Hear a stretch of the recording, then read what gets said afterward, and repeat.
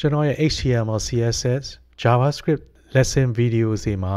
YouTube comment တွေမှာမေးလာကြပါတယ်နောက်ပြီးတော့ကျွန်တော်ရဲ့ Facebook SimonThuta page မှာလည်းတော်တော်များများမေးတဲ့မေးခွန်းရှိပါတယ်အဲ့ဒါကတော့ကျွန်တော်တို့အခုမှ programming ကိုစတင်ပြီးတော့မှလေ့လာနေပါတယ်သင်ယူချင်ပါတယ်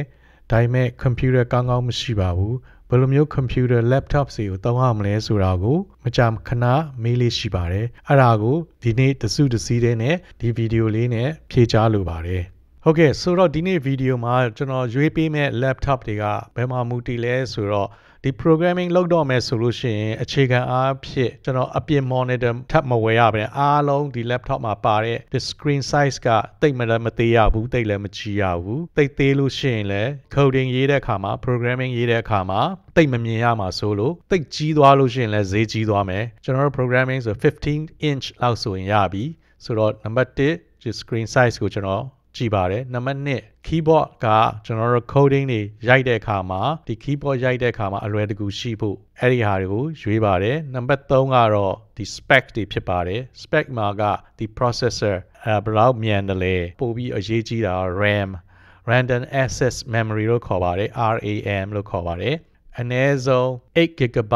attack ကိုကျွန်တော်ရွေးထားပါတယ် processor မှာကတော့ i5 အနည်းဆုံး i5 ကိုရွေးပါတယ် hard disk ကတော့အကုန်လုံးကိုအခု2023ဖြစ်လာပြီအတွက်ကြောင့်မလို့ကျွန်တော် SSD အနည်းဆုံး SSD solid state drive တွေဖြစ်ရပါမယ်အဲ့ဒါမှပို့ပြီးတော့မြန်ပါမယ်ကျွန်တော်တို့ top 5 ရွေးတဲ့အခါမှာဈေးနှုန်းလည်းသိပ်မကြီးရဘူးဒေါ်လာ1000အောက်ဖြစ်ရမယ်ပြီးလို့ရှိရင်တစ်နှစ်နှစ်နှစ်လေးနဲ့ model မအောက်သွားဟာမျိုးကိုကျွန်တော်ရွေးထားပါတယ်ကျွန်တော်ကတော့ Mac user မဟုတ်ပါဘူးကျွန်တော် Windows user ဖြစ်တဲ့ကြောင့် Windows laptop တွေကိုကျွန်တော် recommend လုပ်ပါမယ်ကဲအဲ့ဒါဆိုရင်ကြည့်လိုက်ရအောင် number 1ကျွန်တော်လည်းသုံးနေတဲ့ computer အမျိုးအစားဖြစ်တဲ့ကျွန်တော် IBM ThinkPad ကိုကျွန်တော်ကြိုက်ပါတယ်သုံးလို့လည်းအဆင်ပြေပါတယ်15လက်မ Gen 2 Intel Quad Core i5 series ဖြစ်ပါတယ်နောက်ပြီးတော့ memory ကလည်း16 GB ရှိပြီးတော့မှ hard disk ကလည်း512 GB ဖြစ်ပြီးတော့မှ NVMe ဖြစ်တဲ့အတွက်ကြောင့်အင်မတန်မြန်ပါတယ်အဲ့ဒီဥစ္စာကိုကျွန်တော်တို့ကြည့်ရအောင်ကျွန်တော်တို့ Amazon မှာကြည့်လိုက်မယ်ဆိုလို့ရှိရင်ဒီက$889ပဲကျပါတယ်ဒီမှာကြည့်လိုက်မယ်ဆိုလို့ရှိရင်ကျွန်တော်တို့15လက်မ 15.6 inch Intel Quad Core i5 16 GB RAM ရှိပါမယ်512 GB NVMe Wi-Fi 6 နဲ့ Windows 10 Professional Laptop ဖြစ်ပါတယ်အဲ့ဒါတော့$889ဖြစ်ပါတယ်ကျွန်တော်တို့အခုကအစီအစဉ်တိုင်းကျွန်တော်အကြိုက်ဆုံးနဲ့အသင့်တော်ဆုံးကနံပါတ်1နဲ့3 4 5ဆိုပြီးရွေးထားပါတယ်ဒါပေမဲ့အစီဗီဒီယိုကိုအဆုံးထိကြည့်စေချင်ပါတယ်ဘာကြောင့်မလို့ဆိုတော့နောက်ဆုံးတစ်ခုက spec လည်းအတင်းတင်ကောင်းပြီးတော့မှဈေးနှုန်းကအင်မတန်တင့်တော်တဲ့ဈေးနှုန်းချိုသာတဲ့ဈေးနှုန်းဖြစ်တဲ့အတွက်ကြောင့်ဒီဗီဒီယိုအဆုံးထိကြည့်ပေးပါလို့ပြောချင်ပါတယ်ဒုတိယတစ်ခုကတော့ HP Pavilion X360 2-in-1 laptop ဖြစ်ပါတယ်သူကလည်း15လက်မပဲဖြစ်ပါတယ် touch screen လည်းပါတယ်ဒါကိုကြည့်ကြည့်အောင်ဒီ Amazon မှာက$909ကျပါတယ်ဒါကနောက်ပိုင်းထွက်တာဒီ2023ထွက်တာမကြသေးဘူးဖြစ်ပါတယ် HP Pavilion X360 2-in-1 laptop ဖြစ်ပါတယ်သူကဘာဖြစ်လို့လဲဆိုတော့ touch screen ပါပါတယ်12 Gen Intel Core i5 12 GB RAM ဖြစ်ပါတယ်ဒါပေမဲ့သူ hard drive ကတော့ကြီးပါတယ်1 TB SSD ပါရှိပြီးတော့မှ Windows 11နဲ့ Wi-Fi 6ဖြစ်ပါတယ်ဒီ laptop စီကလည်းအင်မတန်ကောင်းပါတယ်ကျွန်တော်အလုပ်ကလည်းကျွန်တော်ကို HP laptop ပေးထားပါတယ်သုံးလို့အင်မတန်ကောင်းတဲ့ laptop ဖြစ်ပါတယ်အဲ့ဒီ laptop တွေရဲ့Amazon link ကိုလည်းကျွန်တော်ရဲ့ YouTube ရဲ့ description အောက်မှာရေးထားပါမယ် Facebook ရဲ့ comment box မှာဒို့မဟုတ် Facebook ရဲ့ title မှာလည်းကျွန်တော်ရေးထားပါမယ်အဲ့ဒီ link တွေကို click လိုက်ပြီးတော့မှတွားကြည့်လို့ရပါတယ်အဲ့ဒီ link ကနေတွားဝယ်လို့ရှိရင်လည်းရပါတယ်တတိယတစ်ခုကတော့ Dell Inspiron 14လက်မဖြစ်ပါတယ်14 inch သူလည်း 2-in-1 touch screen ပါပါတယ် LED display laptop ဖြစ်ပါတယ်သူကတော့11 generation Intel Core i5 ဖြစ်ပါတယ်16 GB RAM ဖြစ်ပြီးတော့မှ512 GB SSD ရှိပါတယ်Amazon မှာကြည့်မယ်ဆိုရင်ဈေးနှုန်းကတော့$899 နီးပါးလောက်ဖြစ်ပါတယ် Dell computer တွေလည်းသူ့ရဲ့ laptop တွေလည်းအင်မတန်ကောင်းပါတယ်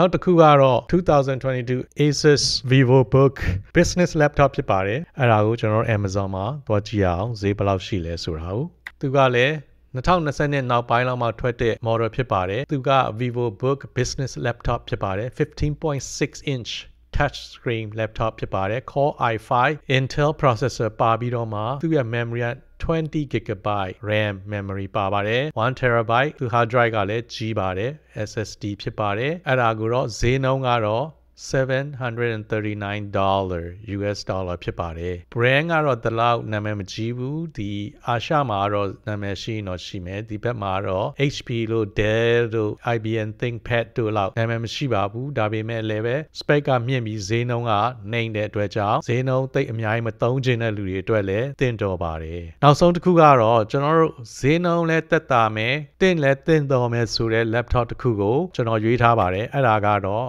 2022 newest Acer Aspire 5 laptop ဖြစ်ပါတယ်သူလည်းပဲ 15.6 inch AMD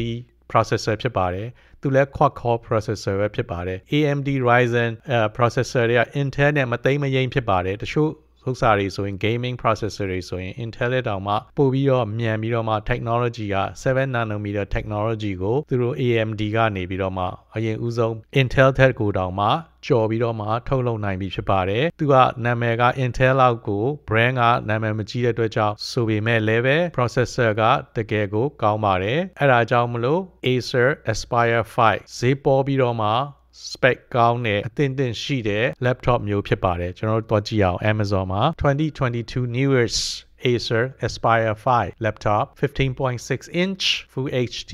AMD Ryzen 3သူကတော့ AMD processor ဖြစ်ပါတယ် Intel processor မဟုတ်ပါဘူး memory ကတော့12GB ဖြစ်ပြီးတော့မှ hard drive ကတော့ 512 SSD ဖြစ်ပါတယ် Windows 11လည်းပါပြီးသားဖြစ်တယ်ဈေးကတော့အင်မတန်ပေါ်ပါတယ်အရင်အပေါ်က laptop ၄ခုကစာလို့ရှိရင်သူကဈေးတစ်ဝက်နီးပါးတက်တာပါတယ်အဲ့ဒါကြောင့်မလို့ကျွန်တော်တို့ကျောင်းသူကျောင်းသားတွေဥပမာစလေးလာခြင်းနဲ့ကျောင်းသားတွေတင်တော်ပါတယ်ဘယ်လောက်ထိရေရှည်ခံမခံရတော့သိမပြောတတ်ပါဘူးအာမမခံနိုင်ပါဘူး rating လည်းတော်တော်ကောင်းပါတယ်ဒီလိုမျိုး laptop တွေဆိုရင်တစ်နှစ်နှစ်နှစ်ဆိုရင် model မအောက်သွားနိုင်ပါဘူးဘာဖြစ်လို့လဲသူ spec တွေကအရန်ကိုကောင်းပါတယ်တော်တော်လေးကိုမြင့်ပါတယ်ပေါ့နော်တင့်တော်ပါတယ်လို့ပြောချင်ပါတယ်အားလုံးကျန်းမာချမ်းသာစွာနဲ့အောင်မြင်မှုတွေရရှိနိုင်ပါစေလို့ဆုတောင်းပေးလိုက်ပါတယ်အားလုံးကျေးဇူးတင်ပါတယ်